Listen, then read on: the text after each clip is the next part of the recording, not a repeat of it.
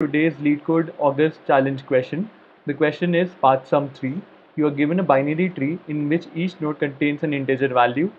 Find the number of paths that sum to a given value.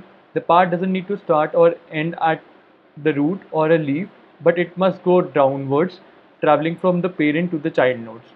This line is the crux of the problem. It tells you that the path doesn't need to start from the root or end at the leaf, but it can start from any node in between, but it has to travel in the downwards fashion. Like it doesn't, it you cannot include something like -3, 10, +5, because it grew upwards and then it went downwards. So that is not a valid case for us. The valid case is it always goes downwards, 5, 2, 1 or 5, 3. So this is the sample example that they've given us, and the target sum here is 8. The answer for this problem is 3, and the paths have been highlighted in bold.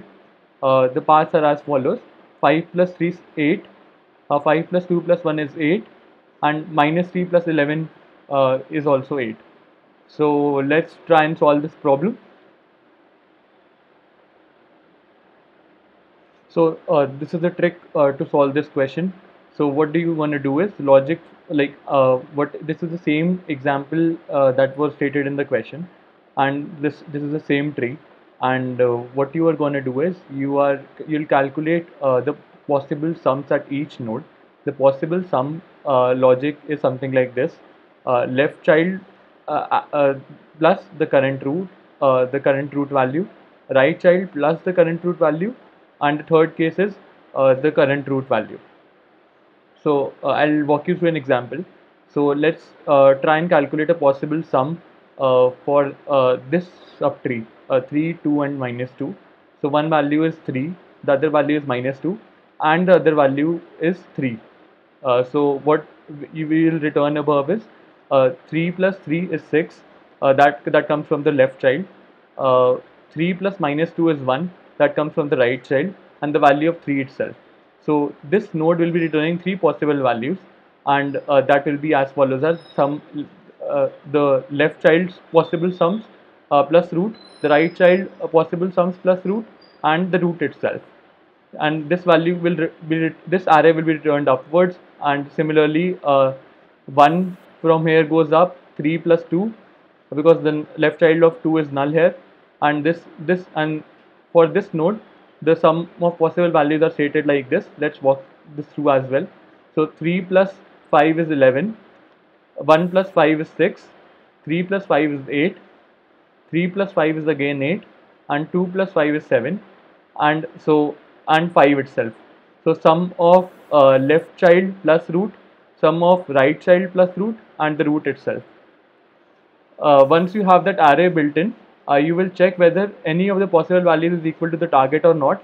If it is, then you'll increment the count. That will be like a global variable that you will store.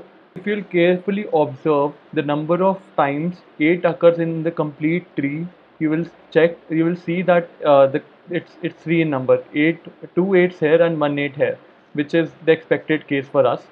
And let's try and code this out.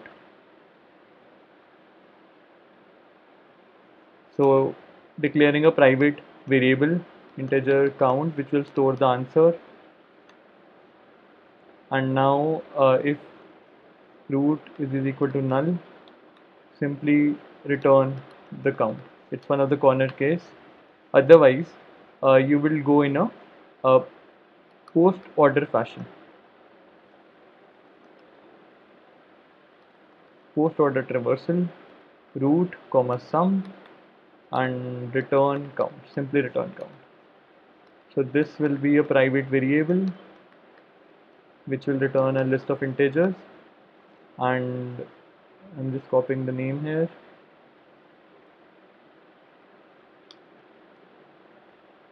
Integer sum, tree node root. If root is equal to null, return an empty array list. Otherwise, let's calculate of that of the left child, left list, post order traversal, root dot left, sum. Similarly for the right child, and let's define a new integer list, new list, which will be like a current list, which will return back. So new array list. So what are the steps to calculate the current list? Iterate through iterate through the left list and add root dot val to each element. For integer, left child, left list, new list dot add left child plus root dot val. Similarly, we will do it for the right list, right child, let's call it right child, and updated. Also, you need to add the current root in the new list, adding root dot val in your current list. Oh, sorry, typo. Current list dot add root dot val, and now let's iterate through the list and check for how many cases is the value equal to your target sum. Current list, and if el is equal to sum, you increment the count and you simply return your current list. Solution once before we hit run button. So what we have done is we have maintained a counter variable, a global variable that will store the count. This is the main method. If the root is null, return count.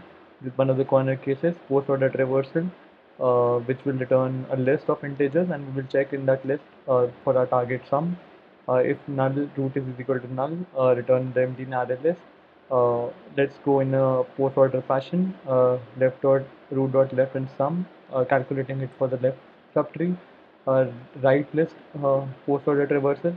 So root dot right comma sum, calculating it for the right subtree. This is our current list, which will be a combination of its left list plus the current node, the combination of the right list plus the current node and the current node itself. Iterate to the left list and add this to each element, and then once a list is created, you check how many possibilities are there where the element is equal to the target sum, and let's just return back the list. So now let's click on this run button. Finished. Answer is 3. Let's click on the submit button. Accepted. So this solution is kind of space extensive.